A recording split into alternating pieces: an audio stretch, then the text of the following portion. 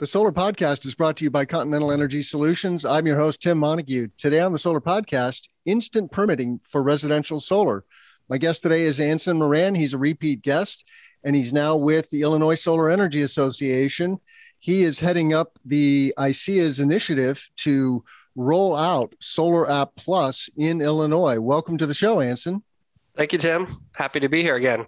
Yeah, great to have you back. And you've changed hats since last time we spoke, but give our listeners a real brief intro to your background. You have a storied background in the solar industry, and we're thrilled to have you at ICEA now promoting SolarAPP Plus.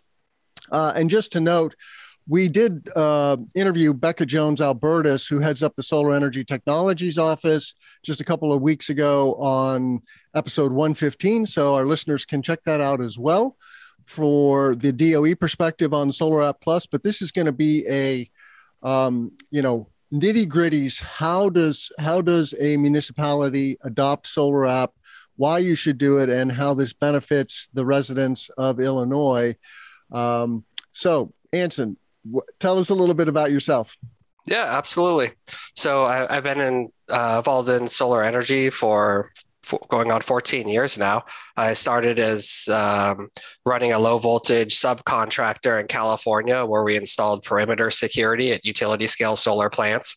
And I was always looking to learn my customer's job. So I started learning about the monitoring side, which we integrated with a lot of that low voltage technology at the utility scale solar plants, which led me to my next role in a move out to Illinois with meteocontrol. I was the CEO of meteocontrol North America, which is a PV performance monitoring platform, hardware and software, data acquisition, really exciting stuff where I got to get a little nerdy with solar, which was wonderful eye-opening experience.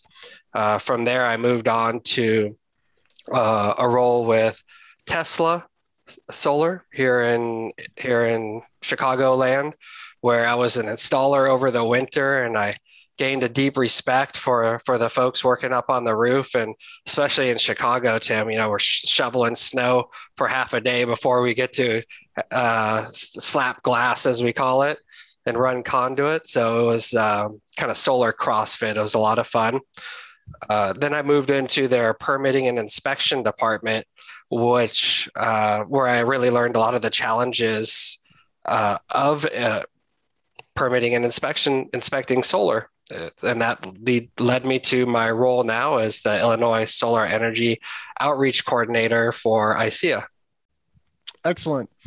Well, we are so lucky to have you here in Illinois, and I'm just tickled that you're now promoting SolarAPP Plus. This is a very important initiative to shorten the time that it takes for solar projects to get a permit from the AHJ, the authority having jurisdiction, whether that's a city, a town, a county, whatever the permitting authority is. When you want to put a solar array on your roof, the installer typically is going to get a permit. It's a construction project, right? It's like getting a new roof or getting a HVAC system or getting an addition on your house. It's not a huge project, but it is a project. And if the permit takes 30 days, that means that that's going to slow the project down. And the other key piece of information here is that solar installations cost 2 times in the US what they cost in other developed parts of the world, including Australia, Germany, and the UK. And what that tells us is our soft costs are just too high. We need to figure out ways to reduce the soft costs of solar, and SolarAPP Plus is an initiative targeting that. So from the mouth of the horse, what is SolarAPP Plus, and who is the target audience? Yeah, thanks for that. So SolarAPP Plus is a instant permitting platform online.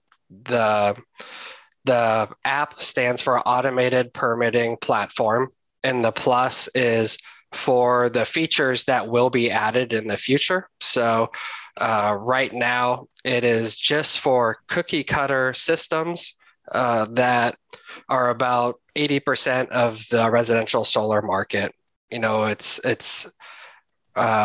Currently it's not storage, it's not EV chargers, it's not main panel upgrades, but right now storage is being beta tested in Honolulu, so that will be added soon to SolarAPP. Main panel upgrades will be included in instant permitting very soon as well. The idea is to address the largest part of the residential solar market. With the most important adopters are the municipality and the contractor. Right now, I encourage all Illinois residential solar energy contractors to go onto the NREL SolarAPP website and sign up. And municipalities as well. Municipalities go on there, sign up. It will advance thank you, Tim. It will advance see up in the register in the top right-hand corner. Yeah, so I have the solarapp.nrel.gov website on screen, and you can see that there's main links for jurisdictions, for installers, about SolarAPP, and Solar Trace. So you can just hit that big blue button, register, and then it will guide you through that process. Why is this going on in Illinois, though, Anson? Of course, SolarAPP is now being rolled out nationally, and give us some context on the initiative in Illinois. Sure. Yeah, Illinois is a big target for SolarAPP. There's 8 states that receive grant funding to move forward SolarAPP in their states, and Illinois was high on the list because we have the most SolSmart designated municipalities of any state in the country. What that means is that we have about 47 municipalities in this state that have taken concrete steps internally in their building departments to become solar-friendly cities. And they jumped through a lot of hoops to achieve a designation, anywhere from bronze to gold, depending on how many points they achieved. And so that's a really good head start for taking this next step, which is really a moonshot. It's a lot more progressive than the original goals of SolSmart. When you say it's a lot more aggressive, why is this more aggressive? I just want to capture this. Absolutely. Yeah, the SolSmart goal for permitting departments was to turn around residential solar permits within 3 days. And that's a great goal, but it's not instant. And instant adds a lot more value to the customer, the contractor, and even the permitting office, because they don't even have to touch these permit application reviews. It happens automated. So they could take those resources and put them towards more complicated projects. It only takes about an hour for a review department to look at a solar permit application and approve it. But a lot of times these permit applications sit in a queue behind more complicated projects, which leads to longer turnaround time. Cool. So, yeah, I mean, SolSmart is also a program of the DOE, and so they've been doing this certification with authorities having jurisdiction, right, with cities and towns around the U.S. And Illinois has been an early adopter of SolSmart. We have, is it true that we have the largest number of SolSmart cities or something like that, right? No, that's correct. Of any state in the U.S.? That's right. Oh, it's amazing. We have a great SolSmart staff here in Illinois. Yeah. And so it's a no-brainer for the SolSmart community to adopt SolarAPP, right? That's a complete no-brainer. That's the low-hanging fruit. So I'm curious though. Let's walk through what is the dialogue that you have with jurisdictions, and what is the process for them to embrace the SolarAPP? What are the pain points and, points of friction?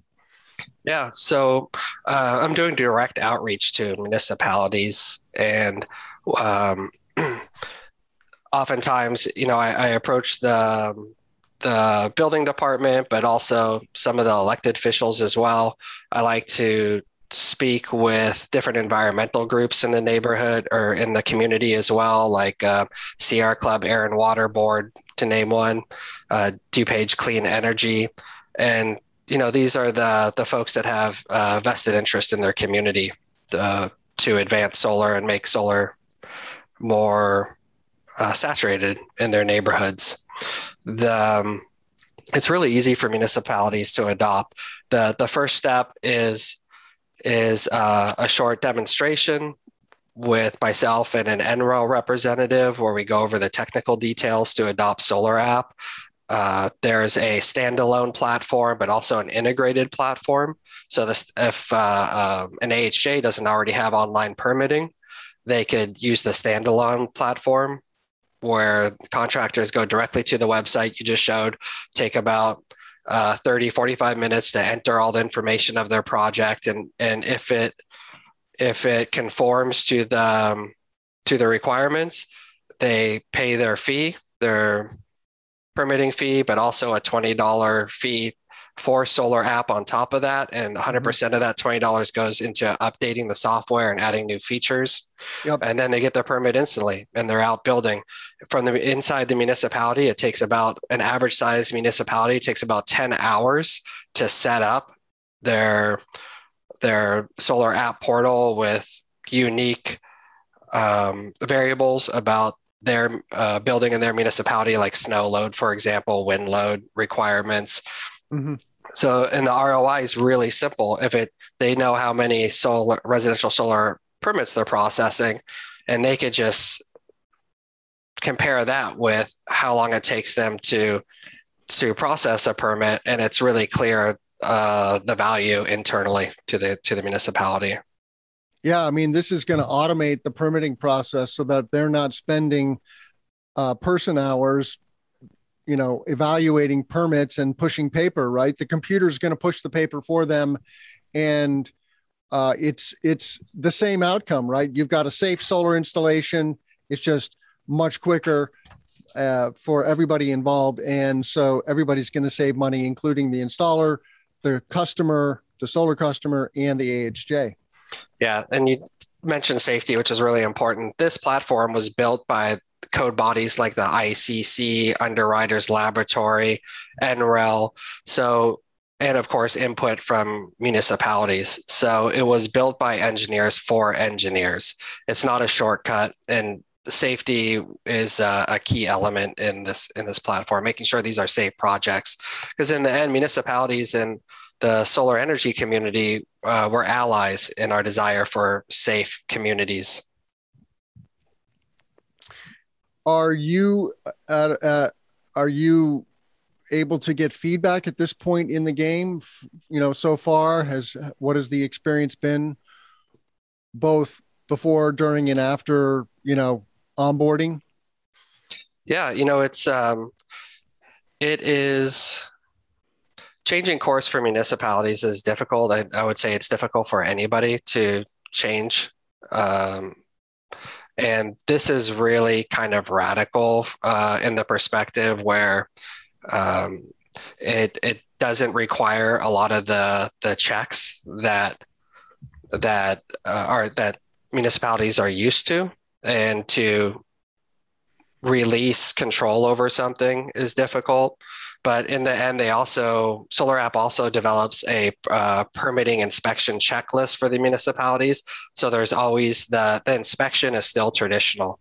There's a checklist for them of the things they would be looking at on a site plan, but now it's in checklist form. So some municipalities are also going remote inspections with a phone due to COVID. And also the online permitting also allows some protection from physical interaction with COVID. What is the connection to COVID?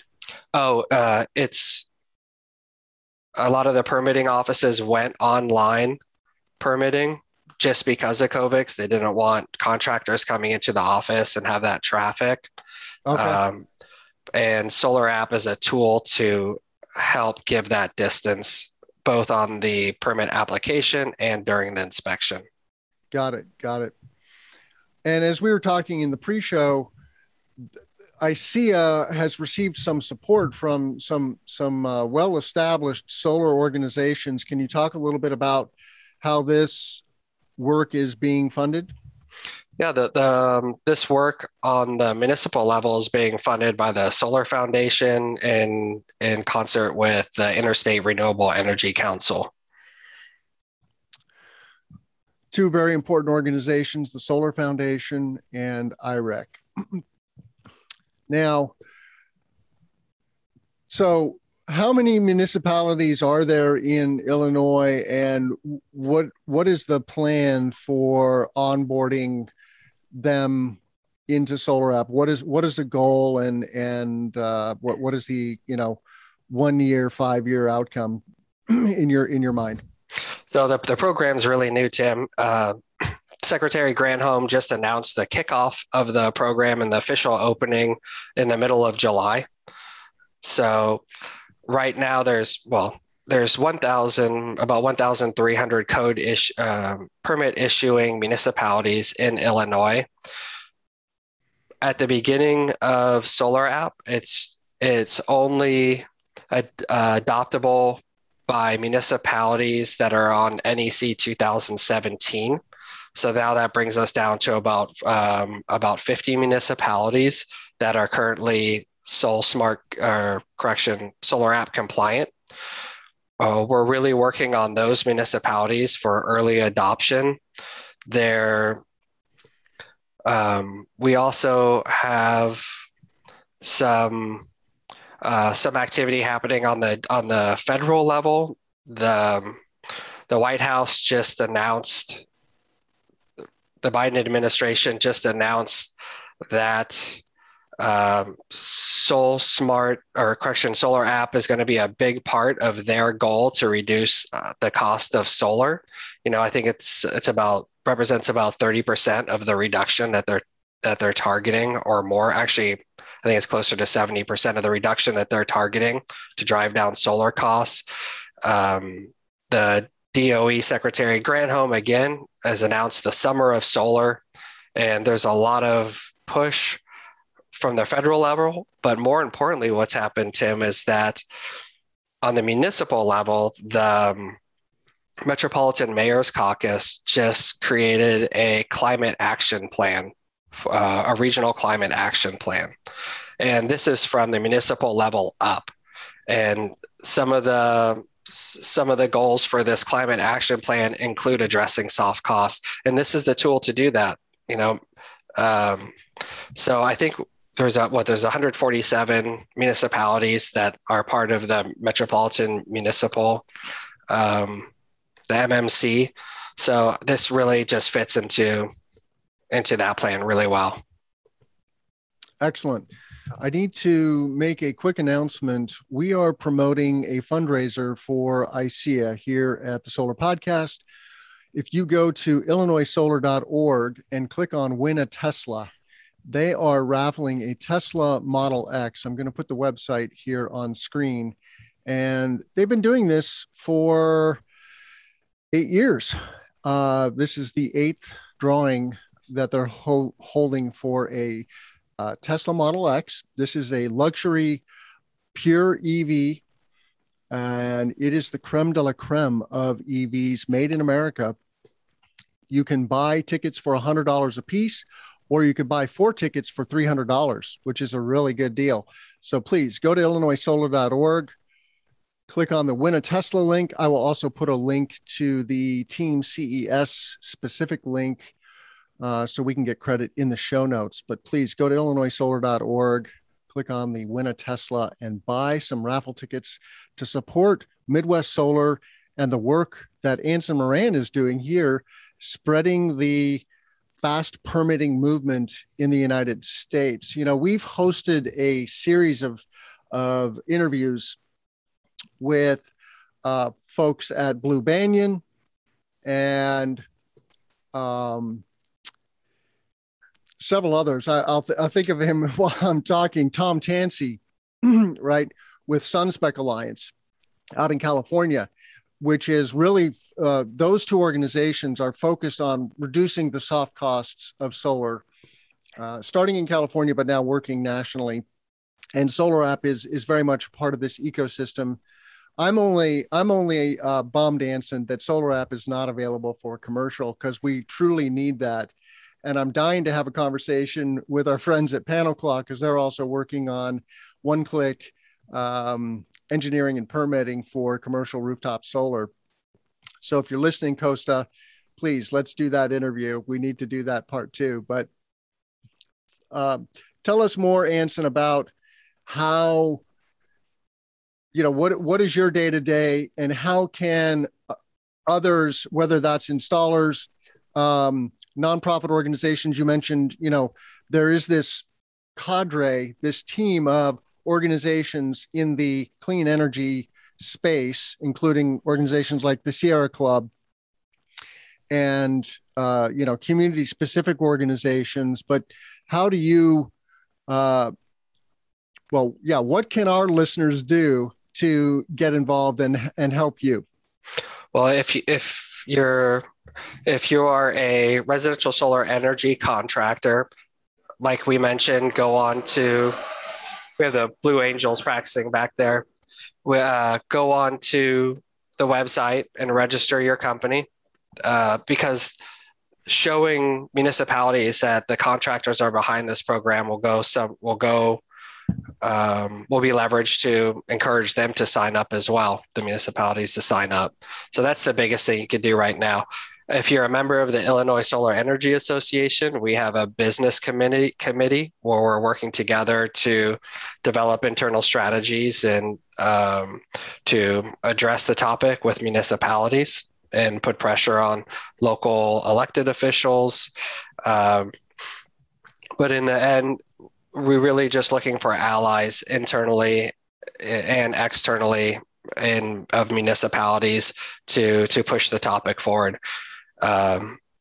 This is I think the next biggest component to reduce the cost of solar energy, residential solar energy.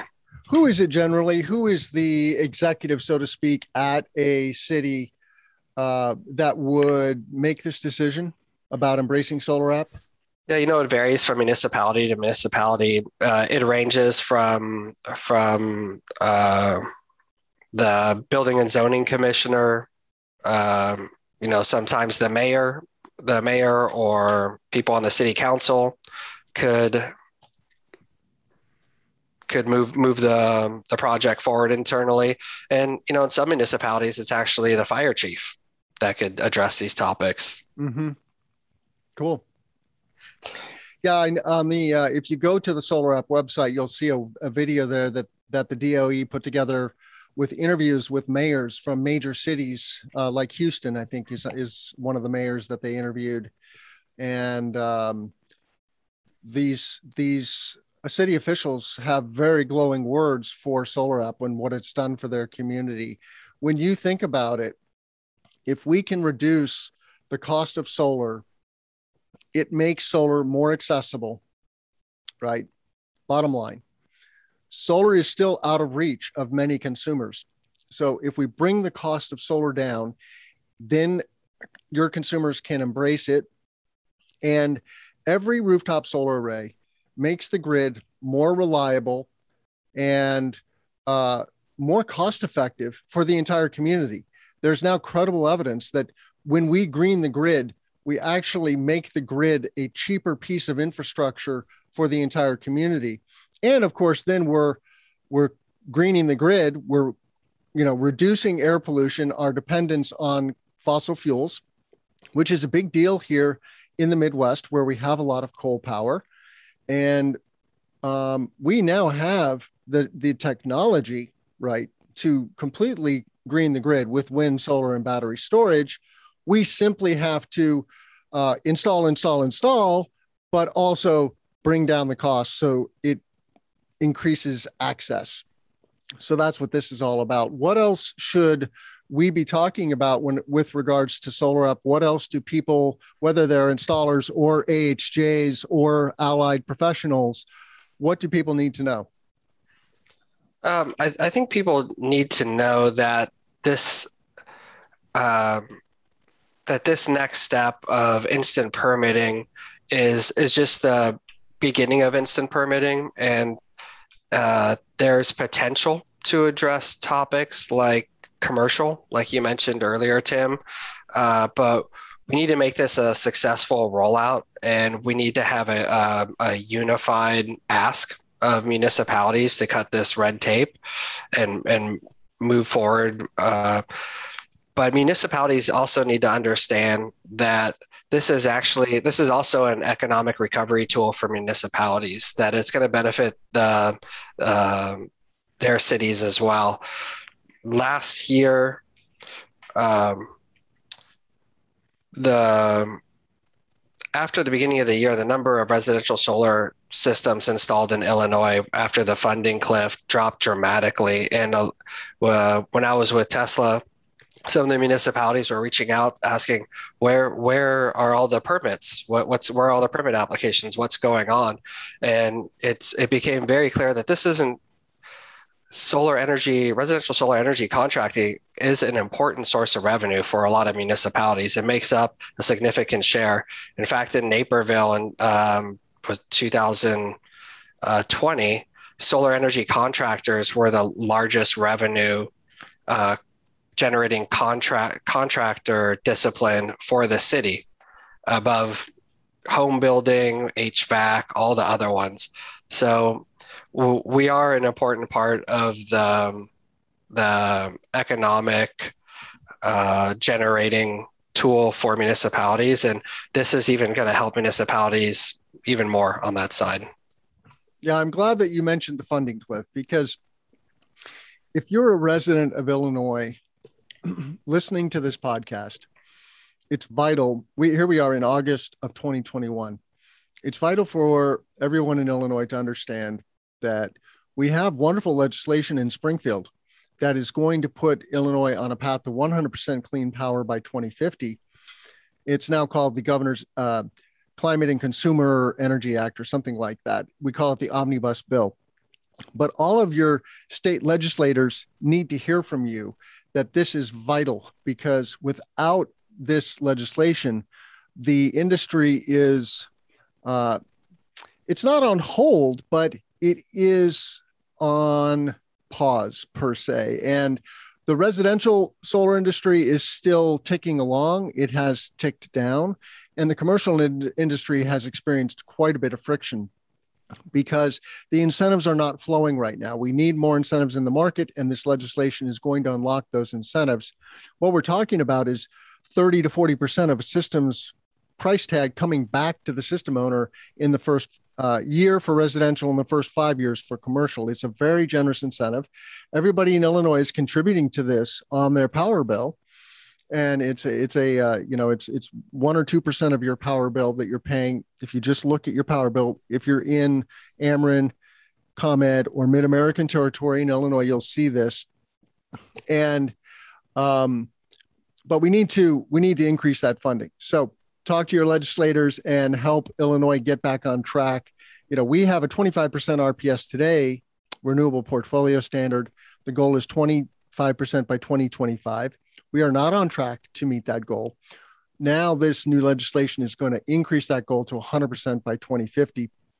And that's really the name of the game, right? 100 cities and states around the country, Anson, have already put a stake in the ground. And so if your city or state is not on track to be net zero by 2050, you're really not keeping up with the sustainability initiatives around the country and around the globe. And here we are also on the tail of the IPCC report that came out last week, which is really letting humanity know that this is now a code red situation. We cannot rest on our laurels. We have to act. We have to make the energy transition faster than ever before. So with that, In our last few minutes, Anson, what else? I think it's a wonderful call to action to simply go to the SolarAPP website. If you just Google SolarAPP, SolarAPP, you will find the SolarAPP website. This is an NREL website, and then click register, whether you're an installer or an AHJ, and it's that simple. And then municipalities in Illinois and across the U.S. will start to get on board with this, and this is going to reduce the cost of solar. Any other parting thoughts, Anson? Well, I think the last point I just want to make is that it's really encouraging the Metro. I just want to reiterate about the Metropolitan Mayor's Caucus Climate Action Plan is that I think it's unique because it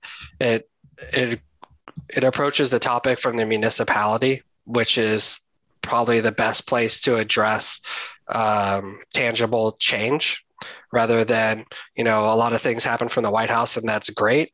But that's from the top down. It's really difficult for federal to mandate down to states, and from states down to mandate climate action down to municipalities. So I think that's a good place where we're at. And I think it's a good way it gives us good momentum and a tailwind into SolarAPP. Yeah, I'm glad that you mentioned the Mayor's Caucus. If you don't know about this organization and you're in Northern Illinois in the Chicago, this is kind of the Collar County region, including Lake County, McHenry, Metro West. There's a Northwest Conference. There's a South Suburban Mayors and Managers Association.